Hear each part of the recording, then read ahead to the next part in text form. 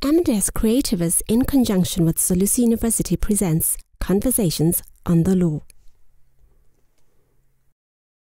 Greetings, my dear friends. This is video number 3 out of 3. It's a privilege to be back and to share in this third conversation on the law. And as we go into this conversation, we are building from what we have discussed. We had 5 questions, if I'm not mistaken. The first question that we looked at was who makes the rules?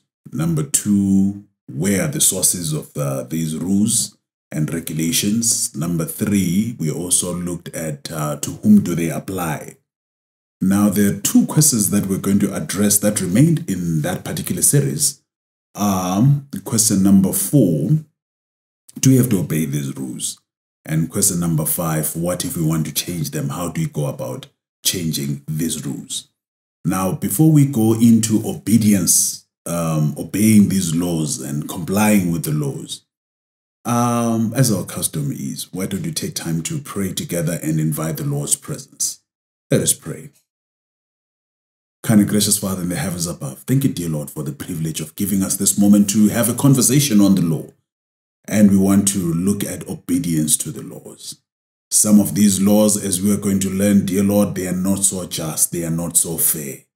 Some are outdated, but as far as your laws are concerned, they are immemorial, they are timeless, and they need no amendments. Dear Lord, teach us how to distinguish between these two. This has been our prayer of faith. In Jesus' name, amen and amen. Now, as we go into this conversation, I'm sure by now you have memorized the acronym POG, Peace, Order, and Good Governance. This is what the legislature is tasked with. And above all, as far as the judiciary is concerned, it has a responsibility towards justice. It has to ensure that justice is done and justice is delivered at all times.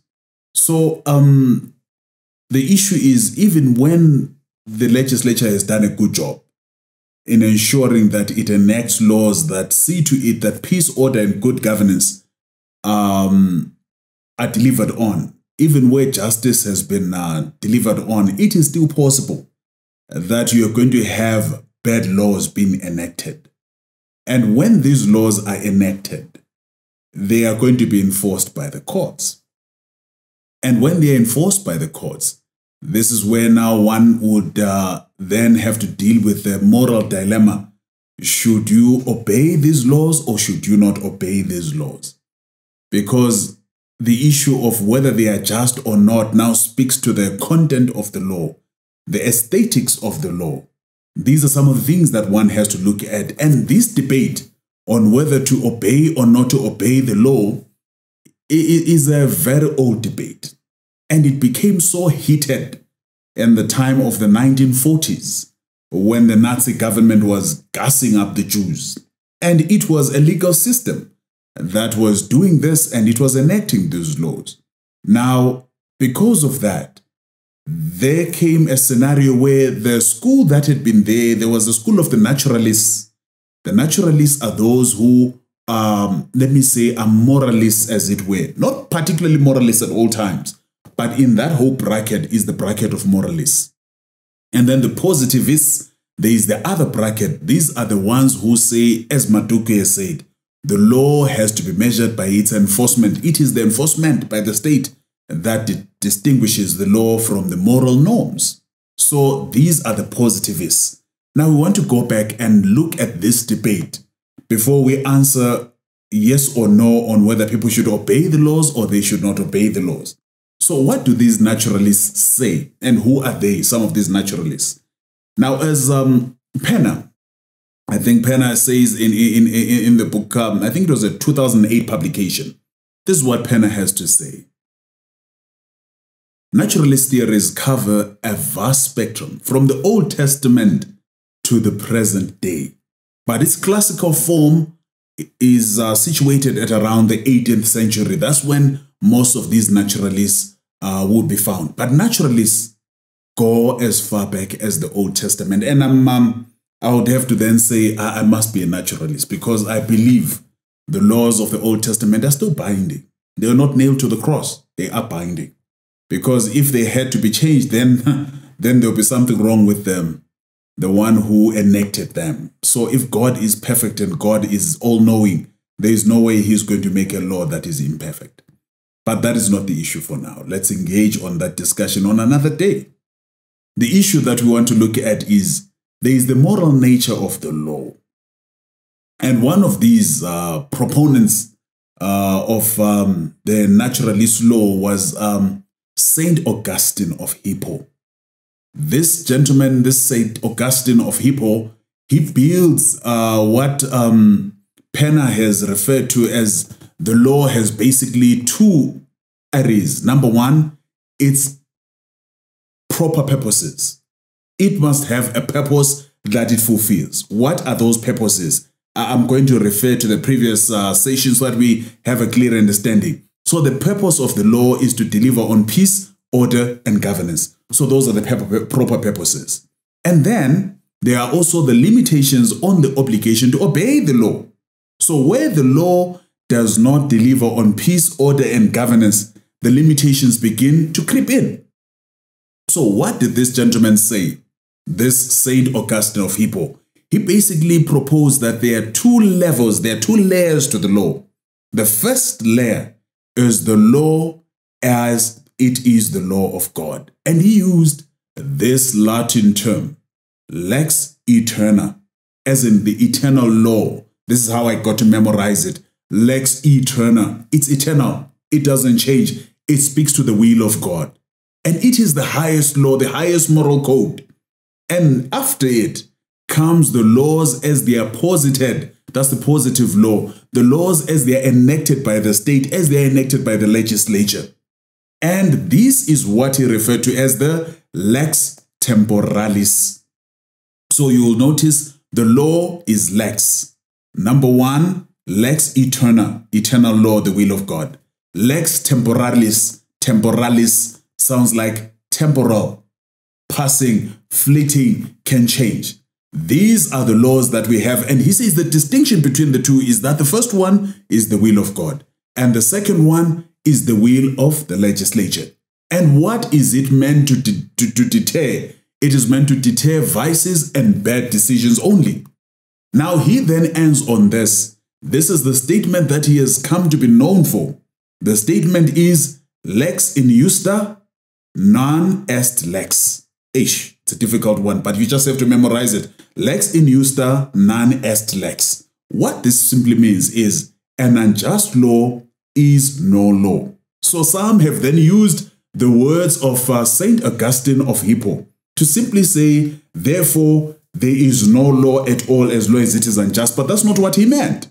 What he simply means is a law that is not as per the will of God is not just. Not that it is not a law. It still remains a law because it has been approved as such, as a lex temporalis. It does not take anything away from it being a lex temporalis, a posited law. But as far as its justice is concerned, it's being just. That is debatable. So what he simply says is, inasmuch as all these laws are designed to make sure that they deter vice and ill conduct, if a person is bound and observes lex eterna, the laws of God, the 10 commandments in their totality, you will find that your scope of operation may be way above what the laws of the land would demand. You generally operate above all those because lex temporalis is already covered in Romans chapter 13, obey the civil authority.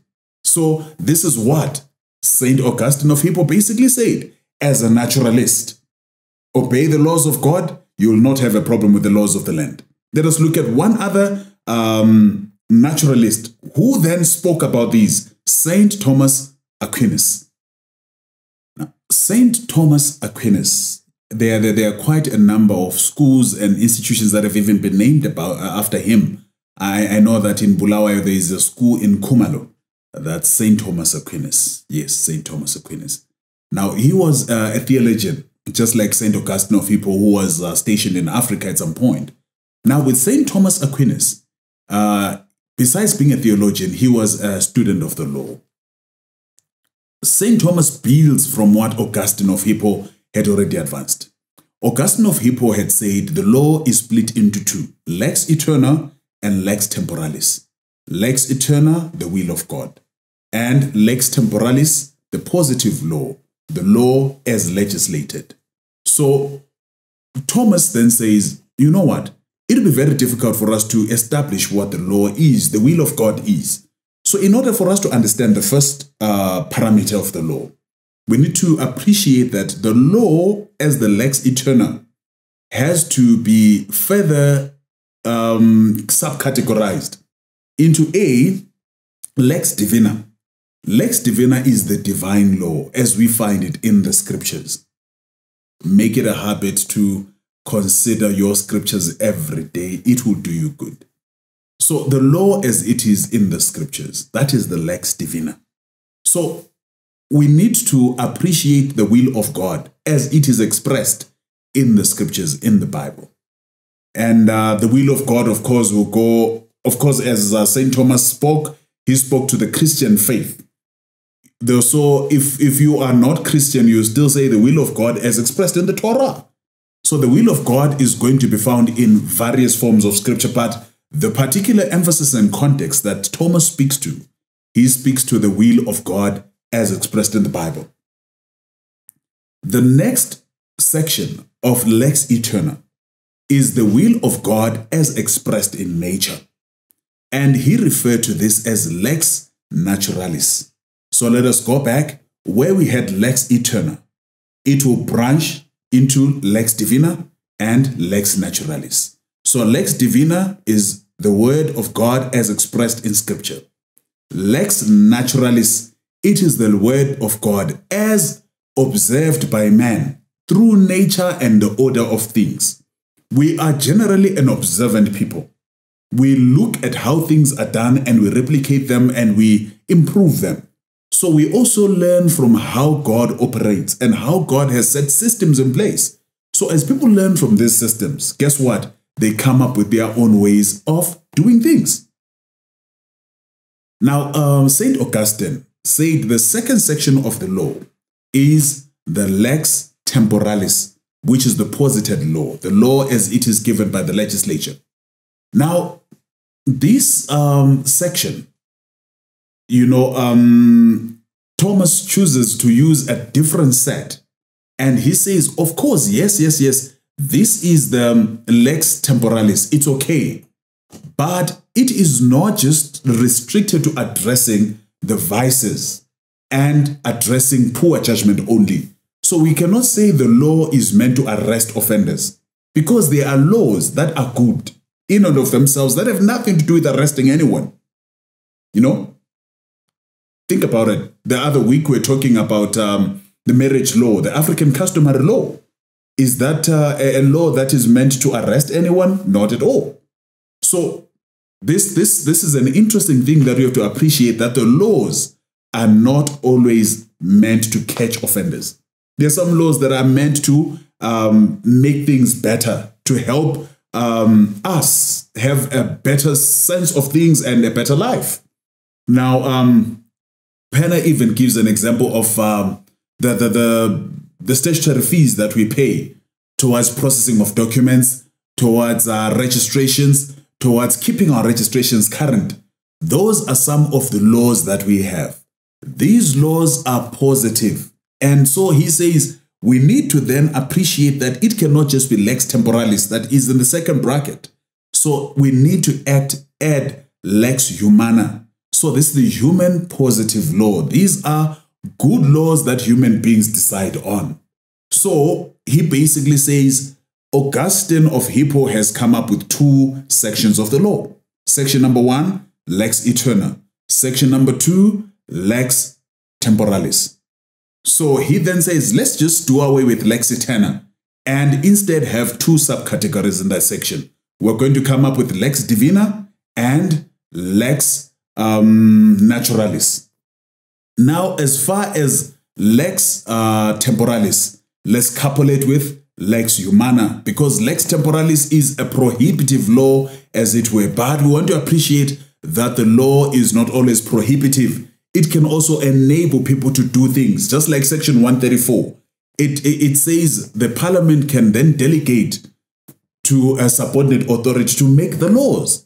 So that kind of delegation would be a lex humana. It's not a lex temporalis. It is not prohibiting. It enables people to act.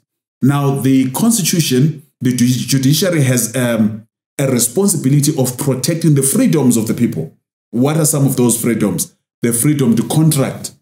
The freedom to contract is a positive law. It says individuals can go into contracts as equal parties. So that is what the law is.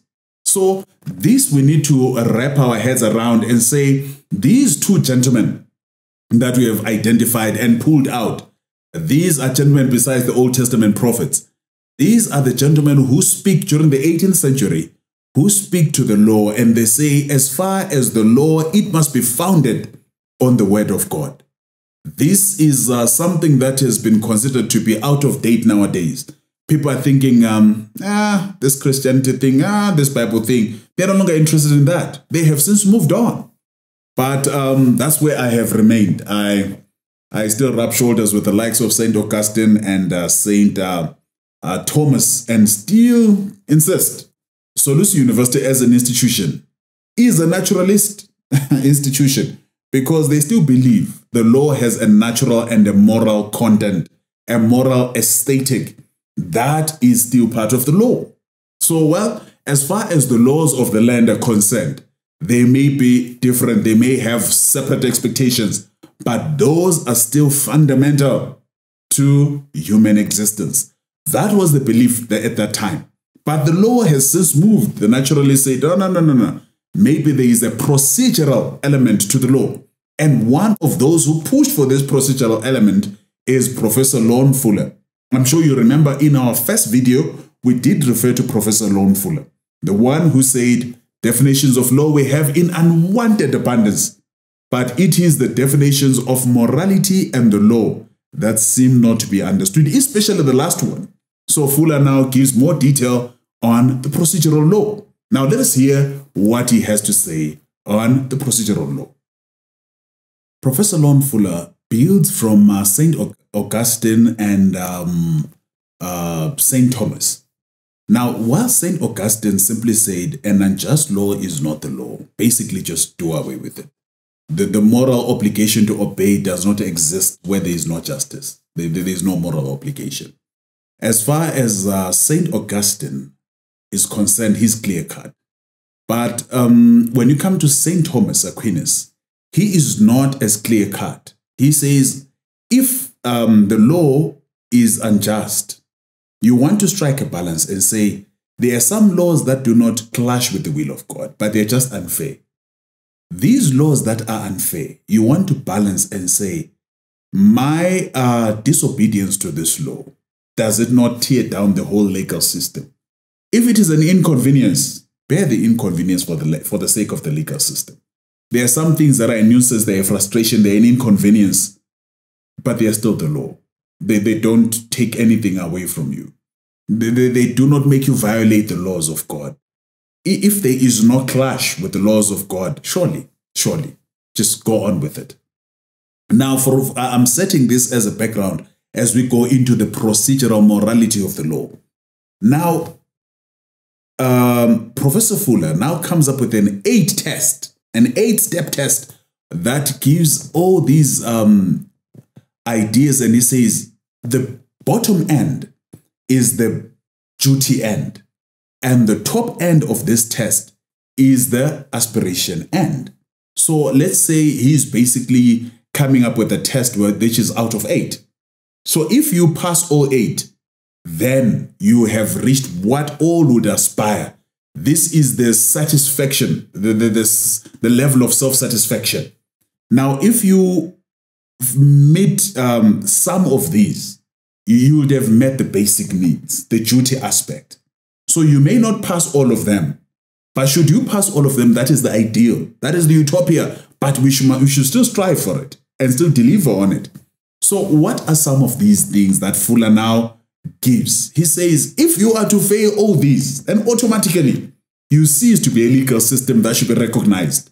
and a system that should make laws that should be obeyed. But those who are going to make the laws that should be obeyed, surely they may miss it here and there, but they must strive towards meeting all the 8 aspects. Now, the first test, let's look at this. They're very interesting.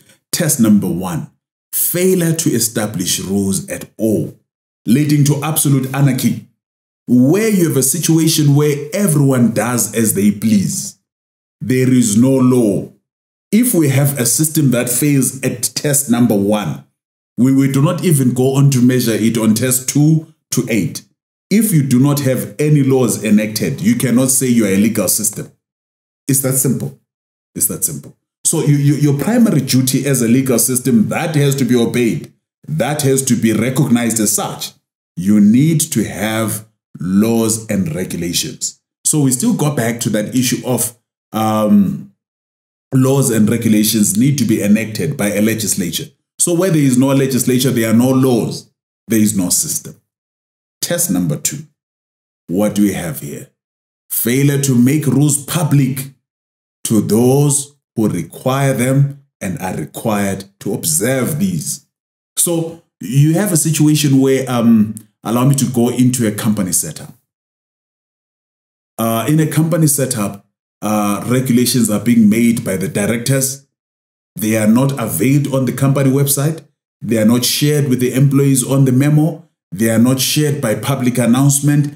The employees will only learn that there is a new regulation when they come in to claim a benefit.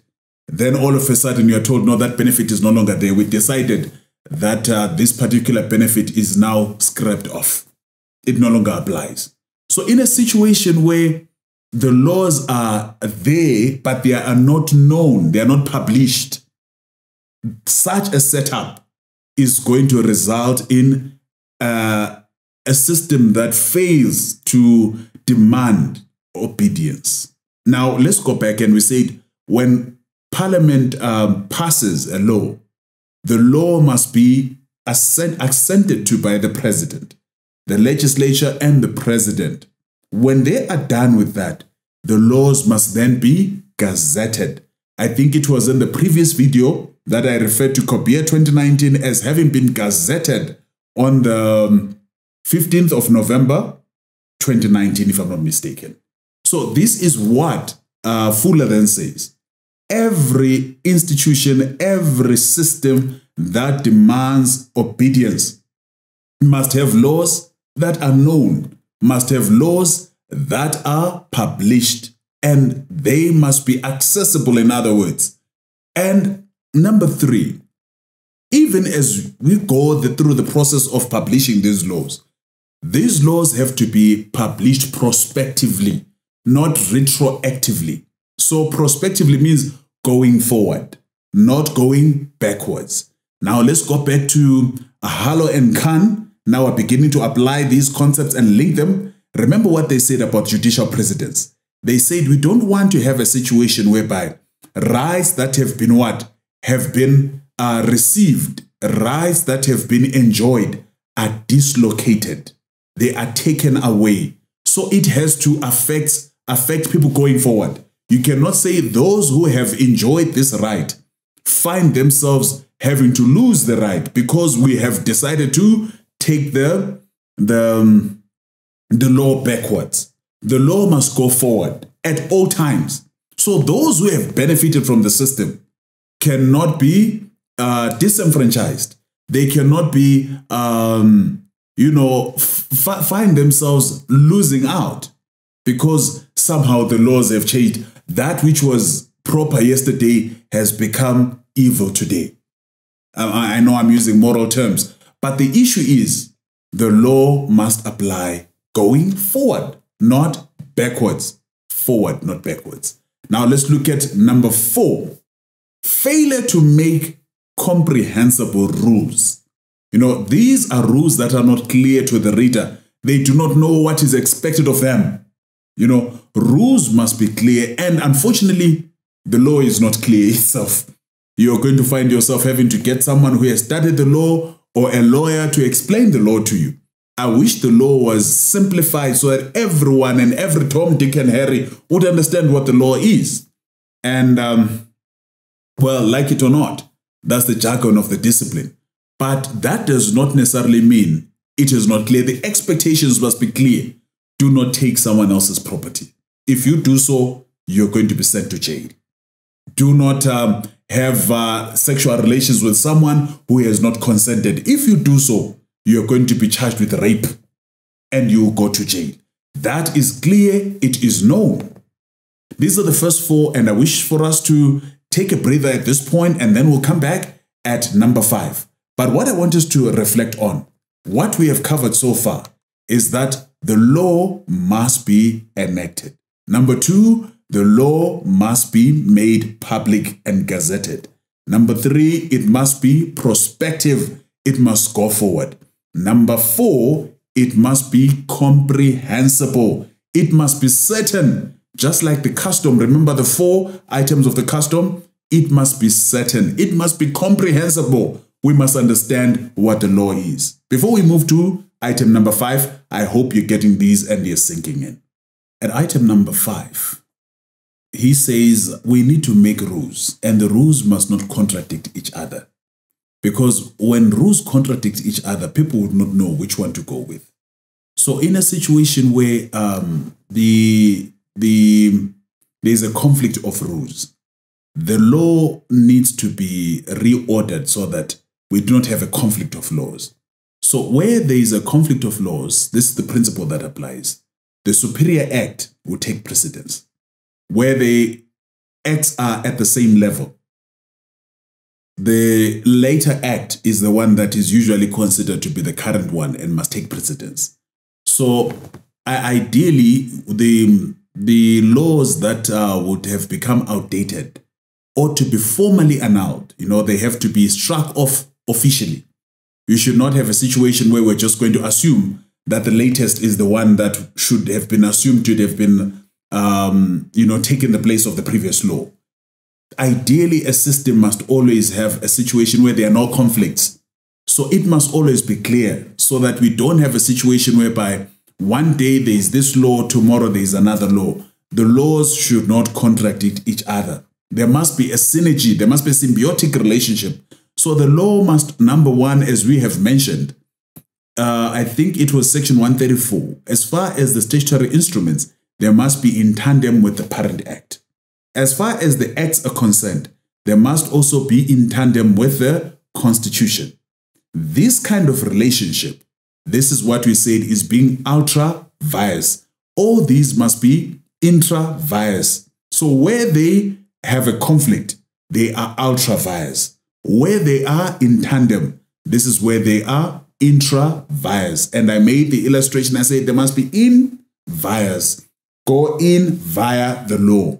Ultra outside, like, it just doesn't work.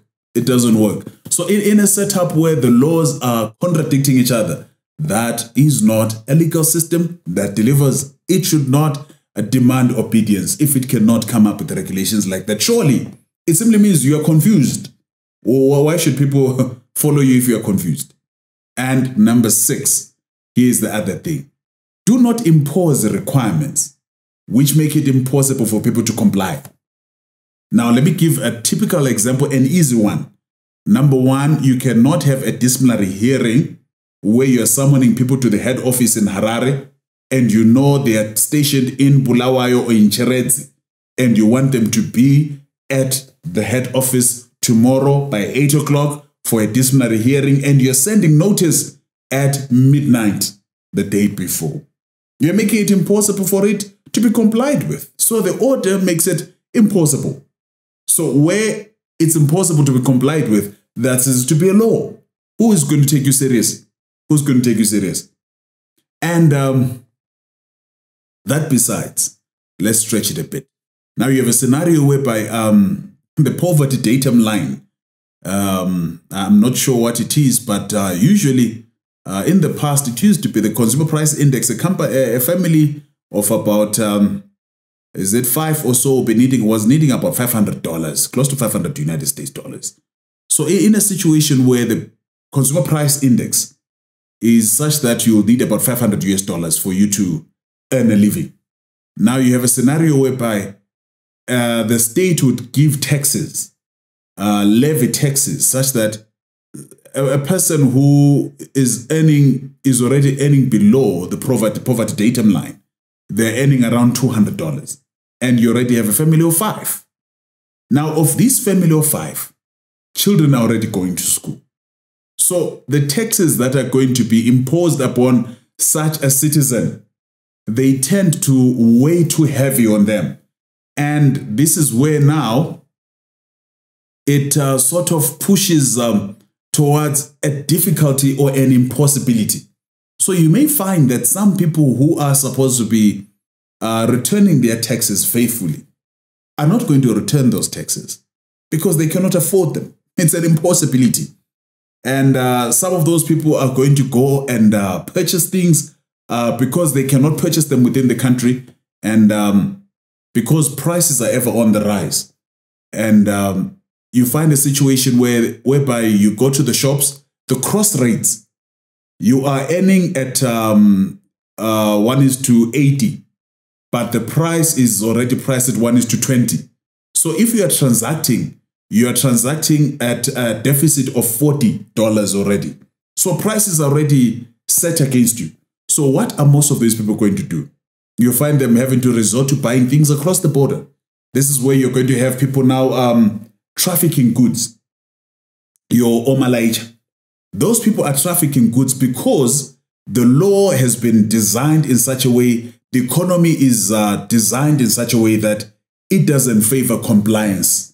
It makes it almost impossible for someone to earn at $80 but spend at $120. How do you account for the difference? How do you then make up for the difference? So most people are not going to be able to earn a living. So it becomes difficult because of that exorbitance in terms of prices. And at number 7, you should not have rules that are changing too frequently. Today, this is the law. Tomorrow, this is the law. Next week, this is the law. It becomes so difficult for people to even keep up. You can't keep up. Today, there's a charge for this. Tomorrow, there's a charge for that. Prices have been reviewed to this. Taxes have been reviewed to that. We need to have at least a foreseeable future so that people can plan their business ahead of time. They need notices. You cannot have a situation whereby everything is new every day. And then at number 8, the last one. Now, there's a discontinuity between the stated content of the rules and their administration in practice. Let's simplify this. You find a situation where the law is the law for the poor and it is not the law for the rich. So those who make the law seem to make the law, but they are exempt from complying with it. So they are making the law for us so that we are the ones who should comply with it. So when people find themselves in that kind of a setup, guess what they say? Why should we comply with it? Because we're poor? Why should we comply? Because we're black? Because we're white? Then people begin to think, if it doesn't apply to you, then it is not good law at all. If it is good law, then it is good enough for you. So this is where those who are in authority, those who make the laws, must then lead by example. They need to be the ones to be seen to be complying with the law. I think the president of Zimbabwe actually came up some time in the news and said, there shall be a need for those who are in public office to declare their assets and account for how they acquired those assets. Because if they are not going to be seen to be accounting for that, how then are people going to become accountable? How will corruption die? So this is where now you have your anti-corruption commissions. All those kind of commissions are coming in so as to ensure that the laws and practice are in tandem. They work together. So what have we covered so far in the last 4? Number 5, make rules that do not contradict each other. Number 6, make rules that do not make it impossible for one to comply with the regulations. Number 7, do not make rules that change too frequently. People need to be given notice and reorder their business so they can comply with the law.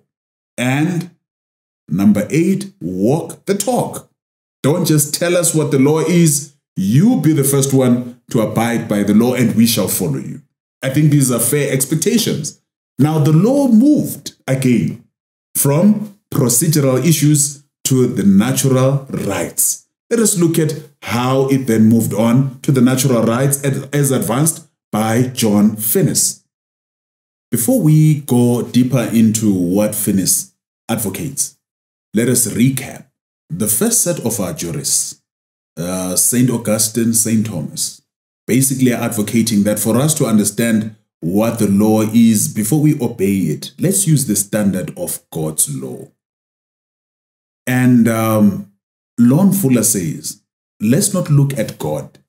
Let's look at the law internally.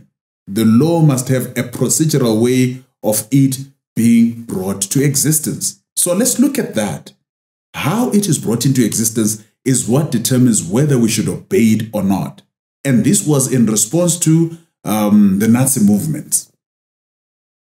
Now, Finnis says, if we look at the law from what the state or the legislature does, we are missing it.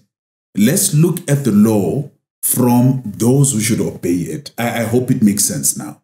The first ones are saying, let's look at God and the law. Let's use that standard. This one is saying, this is Lon Fuller, let's look at how it is made. The procedure of coming up with the law. That's what is going to determine whether we should obey it or not. Now Finnis says, there are certain rights that we cannot derogate from. Rights that cannot be reduced. Rights that cannot be limited. These are basic goods. There is no need for a constitution. These are there. Every person has these rights. And what are some of these rights? You're going to find them very interesting. This is what Finnis says. Right number 1, not to be deprived of life. Not to be deprived of life as a different means to an end. This, I believe, all other constitutions, whether written or unwritten, these are incorporated into most constitutions. The right to life is basic. People must have a life and they must use the life so as to ensure that the quality of their lives improves. Is this a fair one? Number 2, this is another natural right. He says not to be deprived in the course of factual communication. Not to be deprived in the course of factual communication. This is basically put in our modern kind of communication. I would say not to be deprived of information. Not to be deprived of information and even to engage in the process of communication. We must have those freedoms. Number 1, of speech and freedom of information. Information must be given to all if it is public and it is information that should help all. No one should find themselves in a situation whereby there is information that is given according to race, tribe, and ethnic origins. You're going to hear that food is being distributed, but it is being distributed to these types of people, to this political party, to people from this region. Such is a right to every person, as long as they are public funds, by the way. And C, not to be condemned upon charges which are known to be false. Now, remember we said it is the responsibility of the judiciary to make sure that it delivers on both substantive and procedural justice. It must defend the human rights and it must defend the rule of law. So these are some things that are already in our constitution. And Finnis is simply saying these are natural rights. Any law that takes away a natural right, the right to be heard, should not be a law. The right to appear before a court and state your case should not be a law. It must not derogate from that. It must not deny me that right. It is a fundamental right. D, at number 4, not to be denied procreative capacity. This is the right to make children. Doesn't the Bible say, be fruitful and multiply? So everyone must be given that right to procreate. Now, the laws have gone beyond that. People are not necessarily looking at homogeneous relations anymore. They are now looking at homosexual relations. So in a sense, in the international community, where homosexual relations are now thriving. Now, according to Finis, it still applies. Those who are in homosexual relations must still be given the right to procreate, have children. I don't know how it will work, how it will go, but they say it should be a right. No one should take it away from them if we to apply the law as it is today, as a naturalist. But I'm sure the likes of St. Augustine and the likes of St. Thomas would have said it is against the will of God. It is against lex divina. It is against lex eterna. Therefore, even though lex temporalis and lex humana have decided this is the law, this is lex injusta. It is unjust. So do away with it. And at number 5, to be accorded respectful consideration in any assessment of common good. Respectful consideration. That is clear. Human dignity. Human dignity is a basic right in the assessment of a common good. And even this human dignity goes beyond, I would want to even stretch it and say it is not just the equality of the law, but equality before the law. Equality before the law is just in the execution of justice, but equality even in our proceedings. Let everything speak to a respectful consideration. Whether it is a consideration in terms of price, let prices be given in a way that brings about equality. There must be an equality. Whether we agree with these natural rights or not, that's something else. I'll leave that to you. But personally, I think Finis is coming from a position whereby people want to say, as we obey the laws, it must be a give and take. There are some areas where the law should simply not encroach. There are some areas where the law should not come in. There are some untouchables. So if people are to obey the law, what Finis is simply saying, number 1, the law should not threaten their lives. Number 2, the law should not be deemed to be treating them discriminatorily. So it must not discriminate. As far as information is concerned, as far as rights and privileges are concerned, let them be known and shared across the spectrum. Number 3, no one should be charged and condemned without a fair trial based on falsehood. We should not have a criminal system that victimizes people.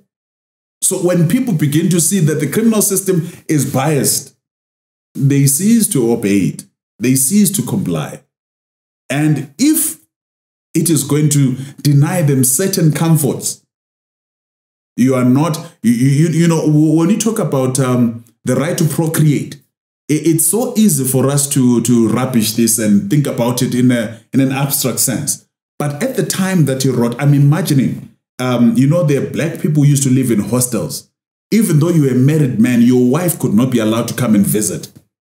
So under those circumstances, these are procreative rights that someone would say, what kind of a law confines my wife to the Bantu lands and my wife cannot come and be with me in town? Because even though I'm a married man, I'm supposed to live in a hostel. These are some of the things that he's talking about. And surely, we need to look at these and interrogate them. Now, all these are the thoughts of the naturalists. We are not going to dwell much on them because it's not a course in jurisprudence. But now we want to flip the coin and look at what the positivists have to say before we move on. Having looked at the schools of naturalists, Penner says actually they date back to the Old Testament. So the positivists are going to find themselves left-footed because they now have to give a response. They are not the ones who develop the argument. They are simply responding to what the naturalists have already put forward. Now, J. Gardner, in the American Journal of Jurisprudence in 2001, put it this way.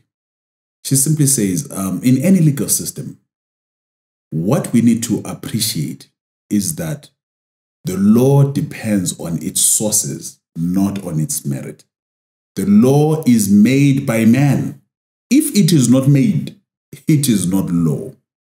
So this is where now the likes of Saint Augustine and Saint Thomas, when they refer to lex divina and lex eterna and lex natural, lex divina and lex eterna, the issue now becomes these are not going to be laws.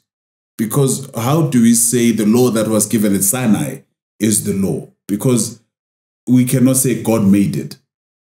The next question will be, where is God and who is God? I know it sounds like a bit blasphemous for me to say this, but I'm preparing you for such arguments. So for you to say God said so, the next question they will ask is, which God? You know, we have people who do not hold the same faiths. So they simply say, as far as the law is concerned, it can only be made by the legislature or the judges, or lastly, it can be an issue of custom. So if it is not in an act or in an instrument, it is not the law. If it cannot be found in a judgment that has been handed down by a court, it is not the law. Number three, if it is not a custom, it is not the law. And for the issues that you want to look at, remember the 4 determinants of a custom. Those should apply. So if it does not cover any of those, it is not a law. This is what they simply say. So the moral aesthetics of the law and the economical inconveniences it brings are neither here nor there. So let's go back to that issue. The fact that the consumer price index says a family must have upwards of $500. The fact that you are earning $250 does not have any bearing on what the tax is. The tax is the law as it is gazetted. You pay it where you get the money from. That is not the business of the law. You pay. That is what the law is. Because when we go in this kind of an approach, we need to appreciate that people are going to view the law through the lens of conscience. We're going to be using our emotions. I don't feel like it. You know, it is not fair. It is inhumane. It's not an issue of what is your natural right, what you feel like you should remain holding in your hands. No. It's not what you remain holding. It is what the law is in terms of what has been posited by legislature, the judge, or by custom. Now, this is what Bentham and Austin say. These were some of the leading legal minds of the 17th, 18th century. They simply said what the naturalists are simply trying to argue for is that whosoever does not feel like they like the law, they should just lean on their conscience and say it is unconscionable, therefore it is not the law. So you cannot have a situation where everyone digs into their conscience to define what the law is. Some of us don't even have a conscience. So what are we going to use in order to determine what the law is and what the law is not? And Austin actually goes a step further and says, you can come here and tell us about your conscience. Go all the way to court. And the courts back then, of course, there was the hangman. The court will still hang you with your conscience. You're still going to say, this I will not do, but you will still be hung. Go to the book of Daniel. I think, let me give a good example. You know, I'm a Christian, yeah. Let's go to the book of Daniel. The 3 Hebrew boys. You have a situation whereby the laws of the land have decided, the legislature of the day that was in Babylon, Nebuchadnezzar, has enacted a law that violated religious rights. And he simply said, everyone should now bow down before this idol in the plain of Dura. If you do not bow down before this idol, I'll throw you into the flames. And it was clear, it was well known, it was published. And there was even a herald to play a symphony to play before this whole thing happened. Now, these gentlemen, they say, no. We will not do it. It is against our religious rights. So what happens where the legislature begins to dictate on religious norms, infringe on religious rights?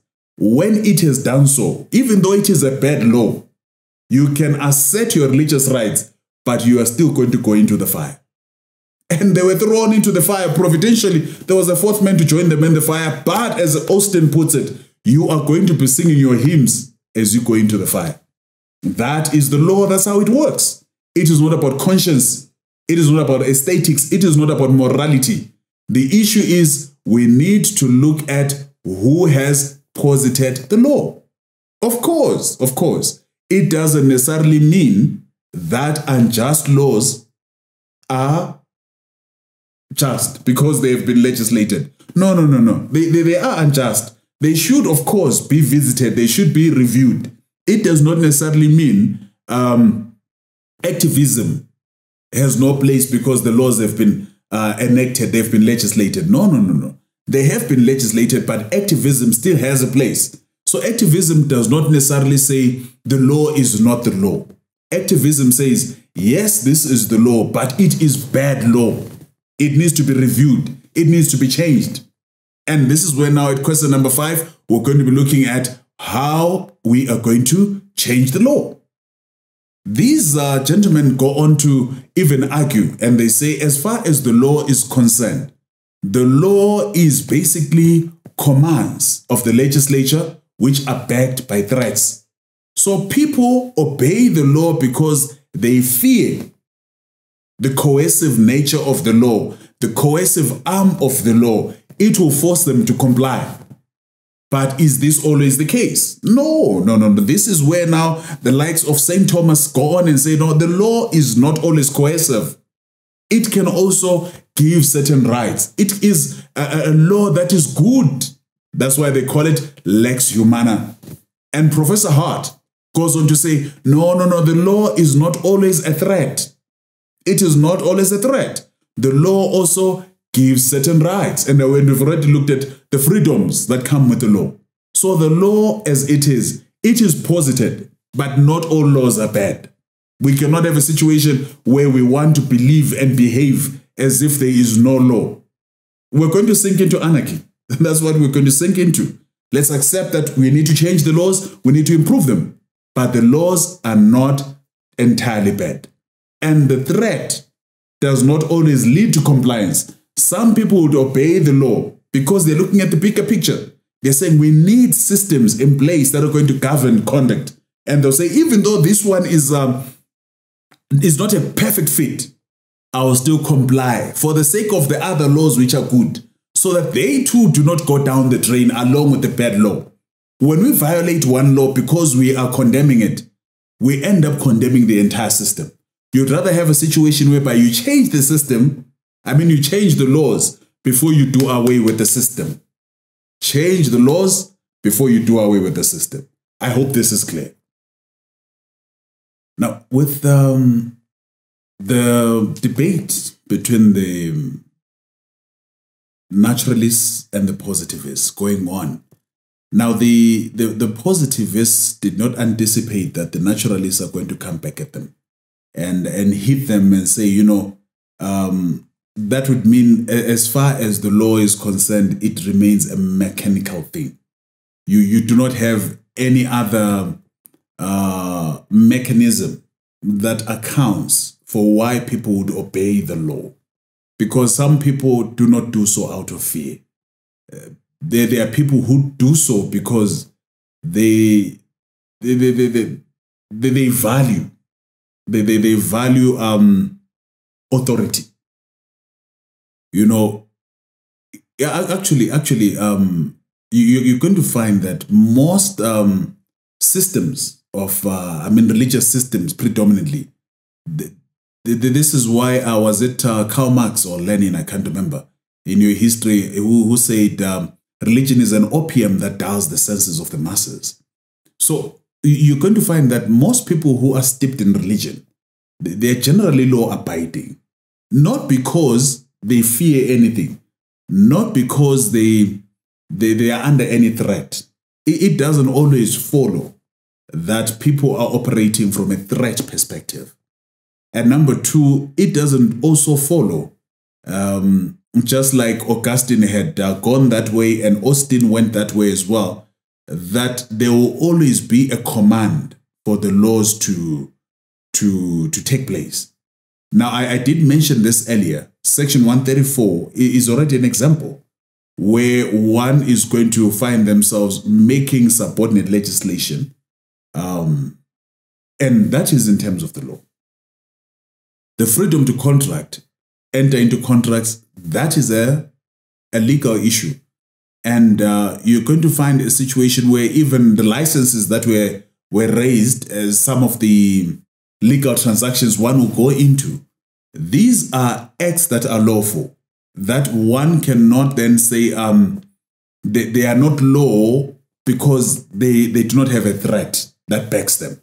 So people are going to do these things because they're just rule abiding. And this is the other thing that Prof. Hart also brings to mind. He says, you know, as if to concede to naturalists, that people actually give recognition to a state, they give recognition to authority. And because they recognize authority, they are going to comply, not out of fear or censure from the state, but because they have recognized that these are our leaders. We have put them in place so that they can make laws for us in our behalf for the good of peace, order, and good governance. So because of that, people are going to comply. So it is not always an issue of enforcement of the law. And so the stance that Prof. Maduku takes, with all due respect, is rather hard line, you know. It is not the enforceability, because some of those things are going to be the law whether they're enforced or not. I hope it makes sense.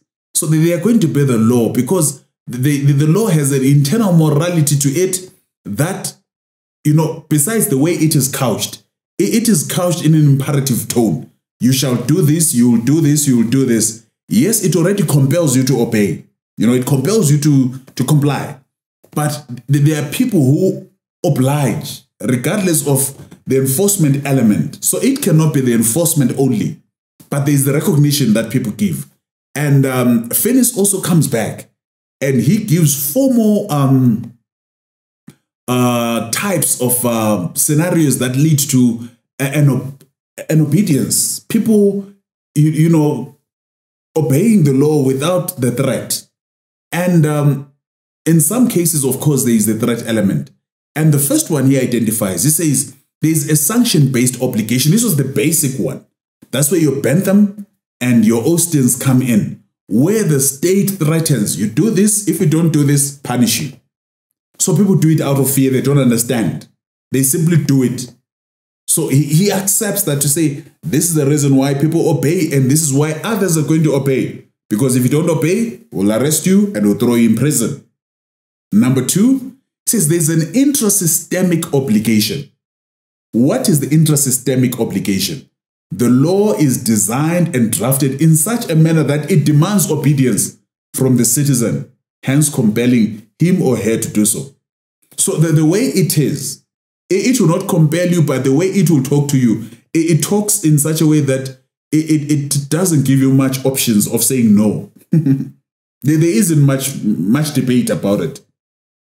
And then number 3, there's the moral obligation. The citizen has an inner drive that stems from one's conscience to abide with the laws because it is the right thing to do.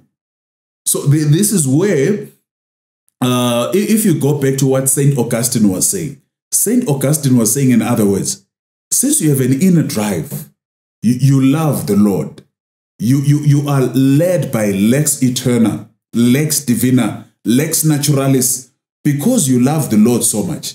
This is what drives you.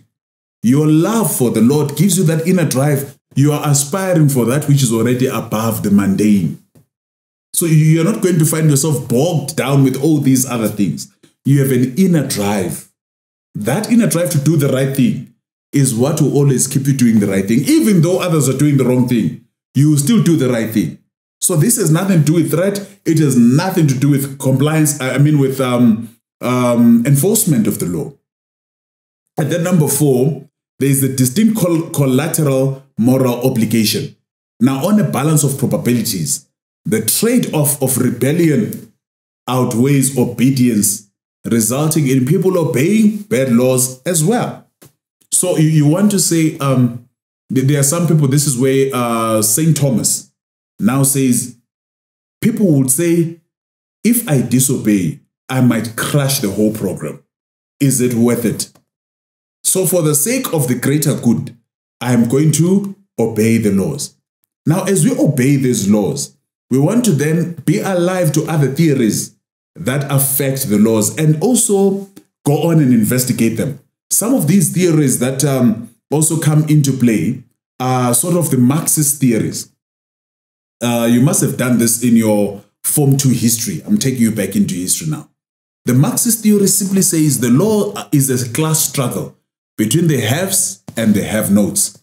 What is happening is that the laws are designed to protect the bourgeoisie, those who are well-to-do. And where do we find the bourgeoisie? In parliament, in government, in corporates. So because those who own companies are already in the legislatures, do you think they are going to legislate in favor of the employees? So you're going to find that, this is what I've noticed. Many a time you're going to find that those who are in the farming sector, their salaries are usually lower than those that are in industry. Why is that so? The reason is basic. Some of those people have no representation there. So the laws are meant to protect those who are well-to-do. So now, at the end of the day, why would such a person obey? Because they are being held or coerced. And the sanction is no longer a threat of force. It is a financial or an economic sanction. If you do not comply, you are fired. If you do not comply, your contract is not renewed. If you do not comply, you are going to be transferred. So these kind of mitigatory measures that come up, you know, this is where now the employer is going to exert some force, which is not incarceration, but financial force. And the lecturer is going to enforce the same force. If you don't read my notes, you will fail. If you don't write my tests, you will fail. Such is the law. Why do people comply? Because they know there is some threat of some sort. Please read into the Marxist theory.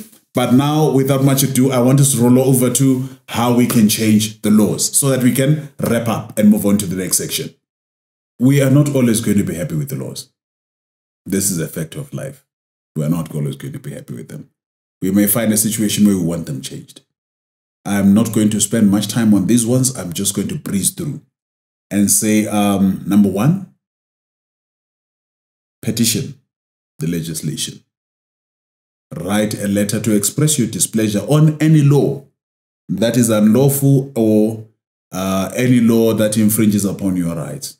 And that this is in connection with illegalities and not just inconveniences. It would be difficult for you to seek a change because the law is a nuisance. It causes a discomfort. But you may get greater audience where the law is infringing on a right. And should you not get audience with the legislation, because that is the first place, how do you get the attention of the legislation? You, first of all, petition and you write and you engage the legislature. Whenever there are those forums where the law is being discussed, you raise the issues there.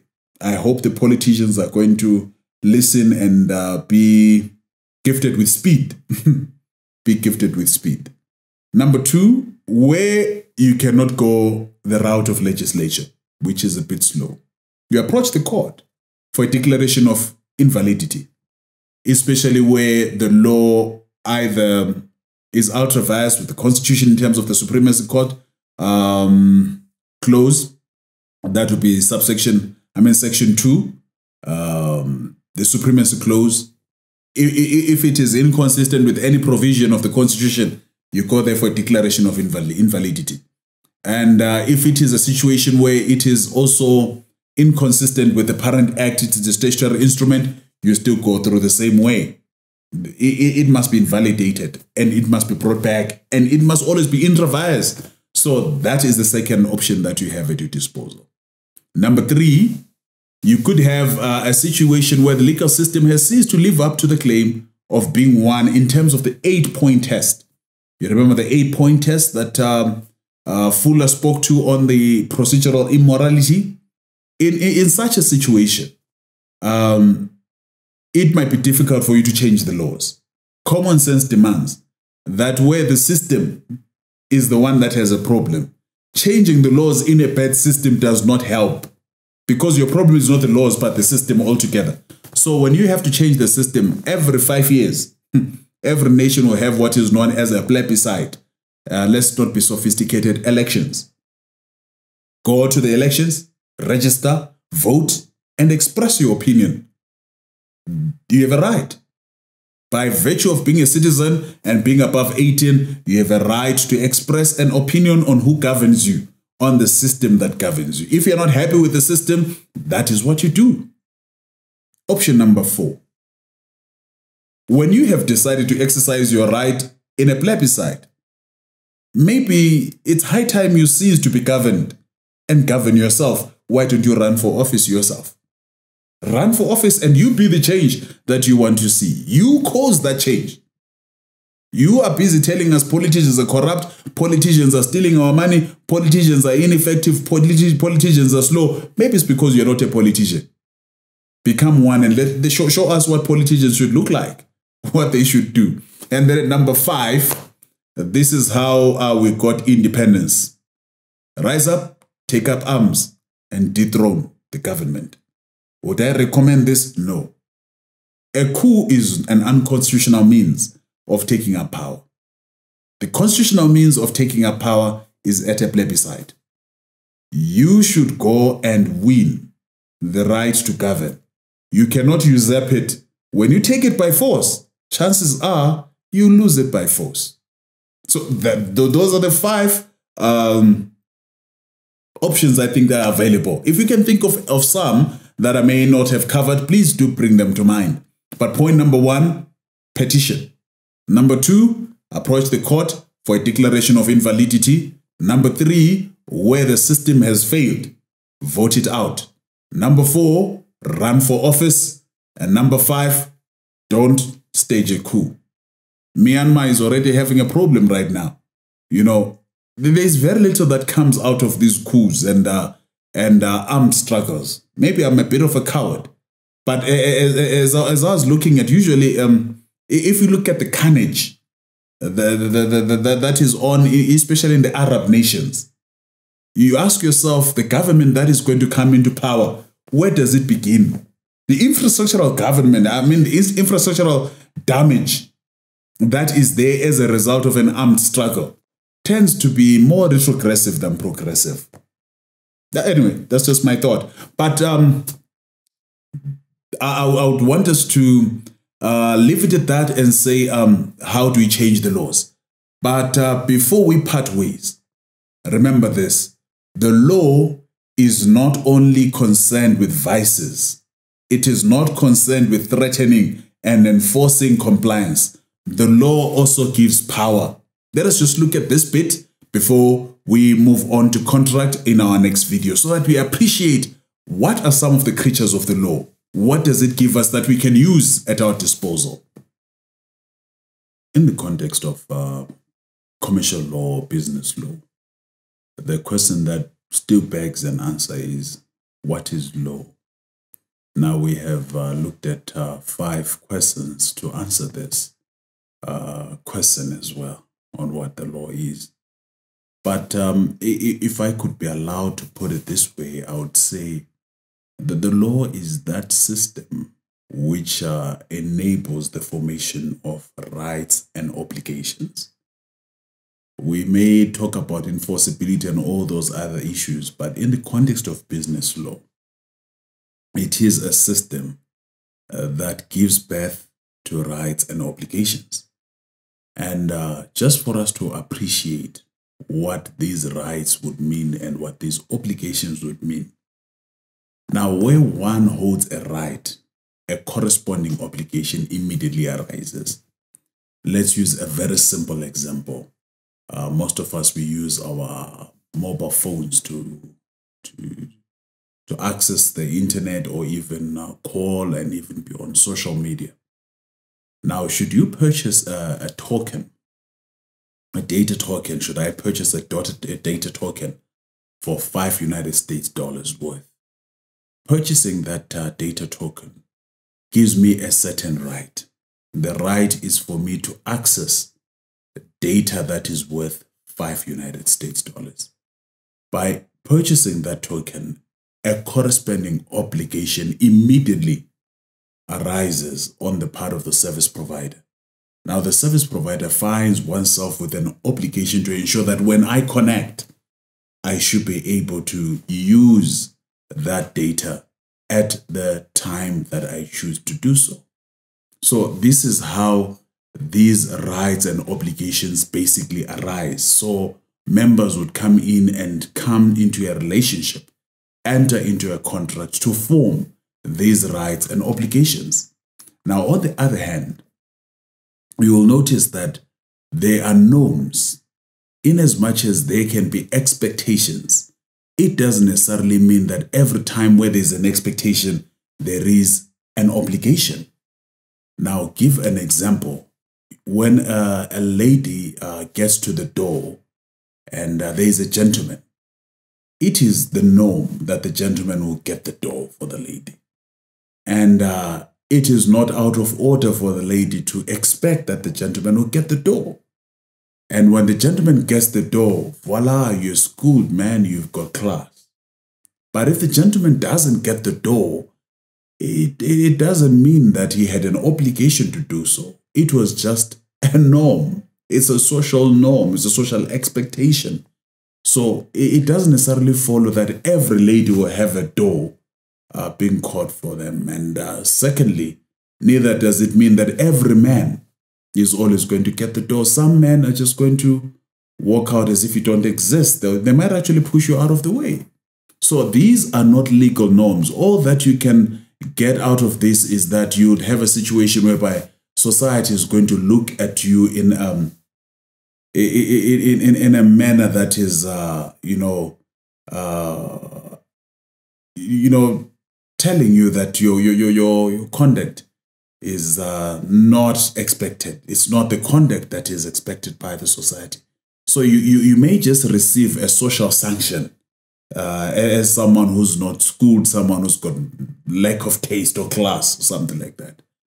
But as far as rights and obligations are concerned, rights are those particular rights that can be defended by the court, that you can go to the court for enforcement. Now, remember, we looked at the positivists and we said the aesthetics of the law are neither here nor there, but it is its content, what is enforceable out of it. That is what we need to look at. So the enforceability that Dr. Matuku raised at the beginning comes to life. It resurrects. There is the enforceability. So the rights, for you to say, I have a right, you want to be sure that you hold the right. Some of us claim to have rights, but we don't even hold them. It doesn't always follow that everyone holds a right. For you to hold a right, remember, it might call for you to have either a personal right or a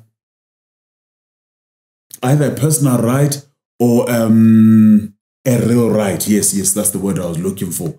A personal right or a real right. A personal right is the right that you are going to own in your personal capacity, and it applies against the next individual. That is a personal right. Now, for a real right, it is a right that when you hold it and the obligation applies to everybody else. So it is a right against the world. A personal right is a right that you hold against one individual. But for you to claim whether you have a personal right or a real right, you want to be sure that when you hold a real right, it is registered as such. And the highest right you can ever hold for a real right, it is in property. This is a right that when you hold, no one in the world can infringe on that right. It is a protected right. But when you get into any other contractual agreements, these will lead to legal or personal rights. So you need to be a legal persona. You must have a legal identity And this particular identity is what makes you hold these rights. So whether you hold them as an artificial person or a juristic person, you hold both the personal and the legal and the real rights, I mean. So Solusi University, for example, is a juristic person. It holds the real rights to the property that it owns and operates from. So when a learner or an individual comes to Solusi University, it does not follow that you are going to access the university at will. As you're going to find when you get to the gate, permission is at the discretion of the owner, and his agents can discharge the decision of granting access or denying access. That is what it means. It is an exclusive right. No one can bulldoze. No one can just come in and say, I'm coming in because I wish to do so. So when students are on campus, they too would not necessarily have that right. It is a restricted right. It is a controlled right. And when you come in as a student, here's the other thing that you do. When you have a right to access someone's property, when you are granted the right to access, you have the right to come in and you have the right to go out as and when you please. But when you come in as a student, you sign away some rights, the right to leave campus as and when you please. You may find that there may be conditions on how you're going to leave the campus. You may have to surrender some visitor's pass. You may have to surrender some exit pass so that the university would know where you are. Those are some of the rights that you surrender. So the law basically sets up these personal rights and these real rights. So when we hold these rights, we hold them against those who have an obligation. When we have obligations, we fulfill them to those to whom we are indebted to because they hold a certain right. So what then have we said in brief in terms of the rights and obligations? Now, what have we covered so far as there's the rights and obligations? Yes, they may be held by individuals, they may be held by artificial persons, juristic persons. Oh, it doesn't matter much who holds these rights. But in recognition that the law brings this into existence, this is what Professor Hart said. This is what Lex Humana advocated for, according to Saint Thomas Aquinas. So when these rights come into existence, a relationship is formed. And we did mention that it takes us to our sets, the universal set, where you're going to have the entity being the juristic person, dealing with the customer, who is going to be the natural person. As these come into a contract, whether it's a contract of sale or a contract of employment, or it's a contract as a supplier, whatever contract these are going to have. And I would also want to add that even on the artificial person, you may have them deal with other artificial persons, other juristic persons. Now, when they come into a contract, they are exercising their freedom to enter into contracts. This regulation, this relationship, is then regulated in as much as they have rights and obligations between the two of them. It is a bi relationship between the two. Now it becomes tripartite in that the state is going to regulate what will happen in that transaction, in as much as these will be left to transact the business on their own. It cannot be done where there is a dispute in terms of the rights. Who has the right? Who has the obligation? Has it been fully discharged? Has it been done properly? You're going to find that either the government coming in, the state agencies coming in, or the judiciary coming in to interpret the contract, or you could have a situation where the legislature even comes up with laws that are going to affect and even regulate conduct in this particular scenario. So these are going to come in and operate within that scope. So there is no way we were going to say the laws have created this right. They've given us a field in which to operate. The law should make it a point that the judiciary, the legislature, and everyone else stays out. So we're going to find that it is impossible for us to have these relationships because usually they do go bad and they shall go bad. When they do go bad, there is a need for us to then go back and say, how then are we going to work around resolving these issues? So when we have these rights that have been conferred upon us, it is only proper at this point that we should move over into contract law and discuss some of the theories that go with contract law. And you're going to find some interesting theories that we're going to look at. Contract formation. Do not go away anytime soon. Do call again. We'll be looking at the freedom of contract, what happens in there. We're going to look at the sanctity of contract. We're going to look at the will theory. These are the contracts, the issues that we're going to be looking at as far as contract is concerned in our next couple of videos. As we go our separate ways, be a law-abiding citizen. I remember there is a movie that I played a long time ago, The Law-Abiding Citizen. May you be that citizen, both in this life and in the life to come. May God bless you, may God keep you, and may God sustain you. Blessings and peace. Good day.